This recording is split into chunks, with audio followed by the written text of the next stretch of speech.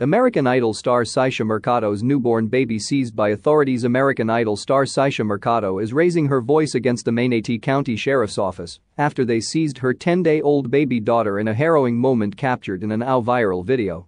This is the second child that authorities have forcefully and legally kidnapped, as she describes it, under unclear circumstances in the past 5 months from the 34-year-old Sarasota, Florida native who finished third during the 7th season of the long-running TV singing competition. Deputies surrounded an SUV that Mercado, her newborn baby and her partner, Tyron Diener, were driving in on Wednesday morning to conduct a roadside welfare check, according to the Miami Herald Tribune. Police then took custody of the infant to bring her to a hospital for a physical, presumably due to prior, still hotly disputed, allegations of malnutrition concerning the couple's 15-month-old son. Mercado and Diener, 36, posted disturbing footage of the incident that occurred near Whitfield Drive and Lockridge Road.